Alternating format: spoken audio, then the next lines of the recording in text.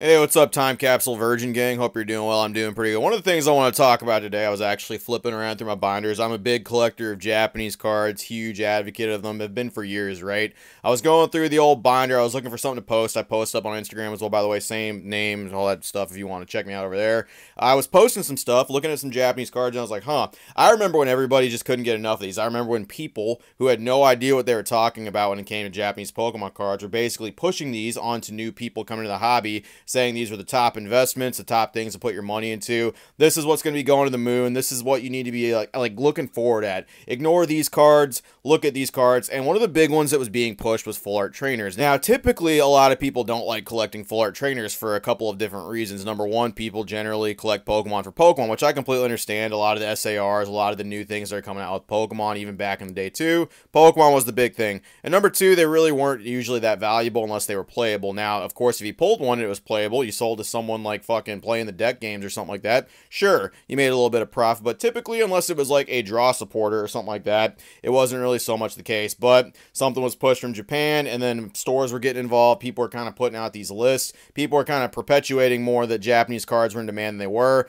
and to a degree, some people bought it. A lot of people actually bought it because it translated very well to sets. I'm sure people remember fucking Miriam being like 900 bucks, 800 bucks. Dendra was the crazy one. She's dropped so much too. She was like at that same price point too, at about $900 for that card. And don't get me wrong, I love these trainers. I think they're great. And I mean, Dendra, Miriam, thumbs up, Pokemon. You knew what you're doing with that. But at the same time, did they fetch that value for something that was legitimate? Absolutely fucking not. And one of the key proprietors here was these little stores, these little lists right here. And these were the ones that were actually put up by stores being like, hey, you bring in this card, it's in mint condition, we'll buy it at this price. Of course, it's in yen, but you can actually add 10% and convert USD or pounds or whatever the heck currency you're using. And you generally get what that card is about worth. This is what they're buying it for. And I just went on and looked, and I was just seeing what cards were actually worth. I was learning, like, hey, what's the damage? What actually fucking happened in the last year?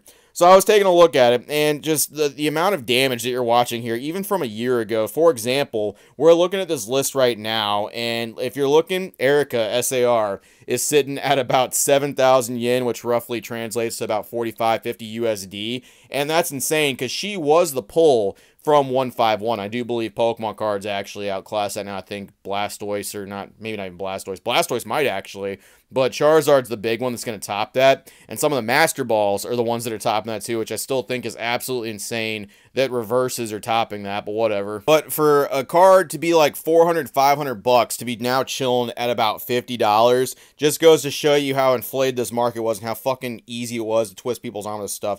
Dendra, like I said, she was $900 at one point. She's dropped down to 9,000 yen, which is roughly $65, $70 USD. Of course, you're paying to get this stuff shipped in. You're paying a little bit more, but it's the same stuff. I mean, like, does anybody remember? Anybody remember when fucking, like, Iono SAR was $2,000? You can pick one up for roughly about $200, $300. This is the SAR from Clayburst, the set that fucking drove everybody insane. Japan really got their stuff together and started printing. I mean, look at that Miriam. Like, you can get her for like 120, 130 bucks right there. That's what they're willing to pay, 150 bucks, like if you're trying to pay for that stuff. And stuff has just incrementally went down. As you can see, the Sun and Moon trainers definitely are holding a little bit more value. And I mean, I think that's fair. When you think about those cards now, you're not fucking thinking of those as like being like something like modern. I would dare say, especially for the case of some of the XY, hell, Sun and Moon's kind of pushing it too. You're kind of looking a little bit more towards like the modern vintage era, where like some of those cards, you're going to have a hard time getting some of those. And the Erica cards were especially popular. The ones like right there, the one from actual Tag Team All-Stars, the Paracel, beautiful card. That's like an alternate art Erica card there. That's like an example of an SAR card before they even had SAR cards. The Sightseer card still fetches a good little bit. You can still pick that card up for like 700, 800 bucks. But remember, at one point, people were pushing that sucker for like $2,000, $2,200, $2,500. No fucking problem, because people were willing to buy and invest in something they knew nothing about. I mean, if you're going back and looking at these prices, this was just a year ago, by the way. Let's like see, we can see the Erica right up there up at the top.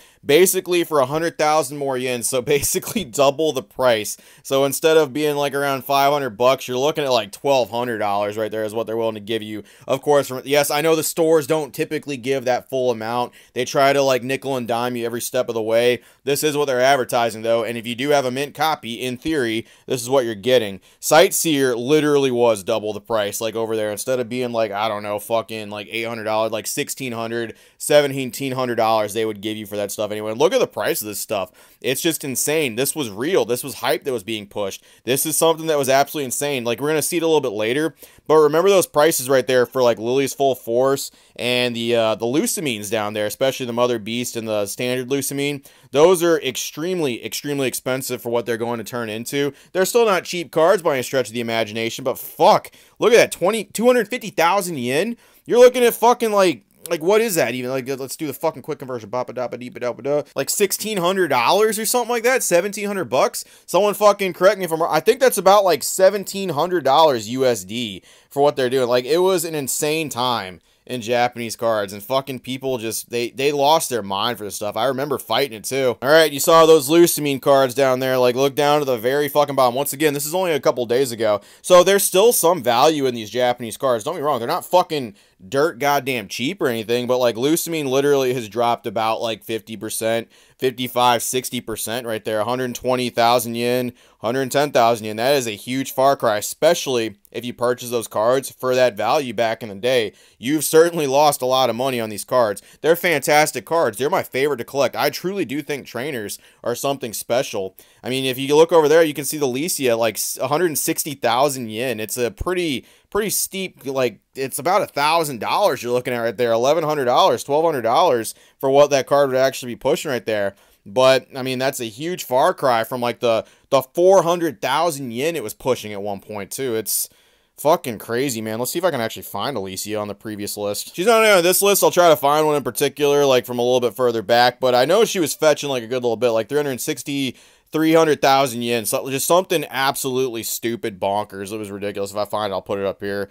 And I mean, the prices that were going back then, I mean, like, literally just regular cards, regular fucking cards, like 90,000 yen for a Lily's Full Force that was literally 30, 40 bucks at one point. And I mean, that's not even the fucking peak of it. At one point, at absolute one point, and this was like only a fucking year ago, 200,000 yen for that. You're literally looking at like $1,300 that they were willing to buy for that stuff. Some people cashed out on this, and some people made a good amount of money. And in my personal true opinion, if that's truly what some people are trying to do from this, you were very smart. If you had no attachment to these cards or anything like that, and you bought them for dirt cheap and dumped them, then you, in my opinion, probably made a lot of money. But me, I like the cards. I didn't dump them. I still have almost every single one of my cards. And these prices were pretty crazy to look at the time, but at the same time, it was just hype. It was something that wasn't going to actually stick. I mean, look at the Skyla cards right there. They're fucking nutty. Just look at that. Even the one from Shiny Star V was getting a pretty crazy boom. Look at Zinnia. Look at Gardenia. Gardenia. 100,000 yen, which was like $600 at the time. It's just, that's kind of nuts, man. Steven was fetching a pretty good price, too. That's the promo, the XY promo. It's, whew. Holy shit, what a crazy year. And then you go forward, and like, what I'm trying to say about this stuff is, like, Japanese cards like this, they do have some value, especially some of the more vintage ones. I mean, look at Gardenia at the top right there. 25,000 yen. That is literally a quarter of what people were trying to buy her for a year ago, which that's not chump change by any means. That's still $180 for that card. But goddamn, were people like just willing to throw some money, or the illusion of people willing to throw some money. These card stores were willing to buy some of these cards, man. I mean, Rosa, very good card. I mean, you're still looking at like 280, 300 bucks for that card right there. Same time, like, I mean, that's like fucking a third of what people were willing to buy it for a year ago. And I really, truly do hope people didn't lose that much money. There are still some exceptions to the rule. The Lily cards, they have gone down, but they are still insane. Like, if you have those, which I luckily do have some, thank God, they're still ridiculously expensive. Anywhere from $2,000 to $5,000 willing to buy for that stuff. The end cards are absolutely fantastic. I'm so glad I have those as well. They're also 120,000 yen as well for that. 300,000 yen for Hex Maniac. The best of XY cards are actually holding a pretty good amount of value. I knew they would. Those are truly special trainers, and those ones truly are some people's favorites. The art speaks for themselves. Hex Maniac, Karen, Delinquent, all those are fantastic. The Misty from Evolution. So, like, there was a lot of Evolutions floating around whenever it was, like, it was CP6 anniversary in Japanese. We'll call it Japanese Evolution. There was a ton of that floating around for a little bit, but at the same time, like, those cards didn't really exchange hands very much. People that pulled those Misty and Brock cards generally held onto them, myself included. I do have both those cards, and, like, I'm not trading those fuckers. Look at those prices. fucking 80,000 yen. You're looking at about like $500. That's not chump change. And you can still find deals on these cards for that stuff, but this is just what card stores are willing to give you. This is fucking lists like this week. This is like a week ago to a week. Like, this is not very long ago. But some of these cards are like actually going, like, this is like regular value. This is like fucking after the whole stabilization has happened. And the cards that people truly like are the ones that are kind of holding a little bit of value, that stuff too. This is a little bit inflated, obviously, for the fucking sake of the store. But like, Skylo over there is still 150,000 yen. You're still looking at about like $1,000 for the black and white one. Some of the husbandos are kind of creeping up there a little bit too, which I'm very happy to see, because AZ, Lysander, Team Flare, and then good old Brock, they actually got a little bit right there. My boy Wally down at the bottom. And that's something you didn't really see back then. It was mostly the waifu push, which I always thought was weird, because most people are talking about like underage characters anyway. But like, at the same time, it's what people were fucking pushing. I didn't really like that shit, but I was glad some of the actual characters, people like the certain characters, and some of those are getting pushed up too. A lot of Pokemon characters have really great designs.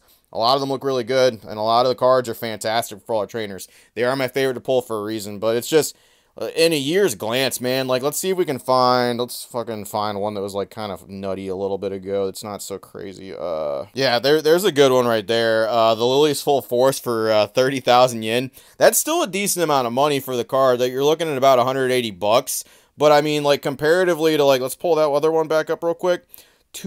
Like, 200,000 yen for that shit. So $1,300. So if someone bought that card thinking it was gonna, you lost like 90% of like what you had fucking purchased into it, man. It dropped significantly, and some people got majorly boned on some of this shit too. And you really do hate seeing that, but at the same time, enough people are trying to warn people that this was a fad and a phase, and I don't think it's necessarily gone forever. I think someone's gonna try to resurge this, and I think some fucking Japanese sets have the potential to bring people back into this, and maybe kind of bring in a new era, a new group of people trying to push these cards that aren't really fucking interested in it. But hopefully the data will be here enough. I'll be here to fucking retry. I have all these lists saved. I have all this stuff, and I'll be willing to go over this stuff if it comes back again. It's just, it's a little weird. It's a little funny looking back and seeing what people like. I mean, some of these cards still do have some value, man. The Bridget's looking pretty good. The Hex Maniac, the Karina, the Karen. I love that Karen card, by the way. The fucking XY cards are the best of XY. So good. The Team Rocket's Handiwork. Love that card a good little bit. The Pokemon Center Lady. You got some fantastic cards here. My boy Sharon getting some love. Good stuff, good stuff. Just want to take a little trip down memory lane, you know, just remind you. Japanese cards used to be something that people pushed fucking unwillingly, of course, but they dropped. They kind of stabilized a little bit. Just, it's crazy. They're not completely valueless. There's some really good cards in Japanese, but the hype was definitely being pushed, and I hope it doesn't come to that again. That's all I got. Appreciate it, Virgin. See you later. Ooh, good stuff. Good times. Good old Japanese memory lane stuff over here.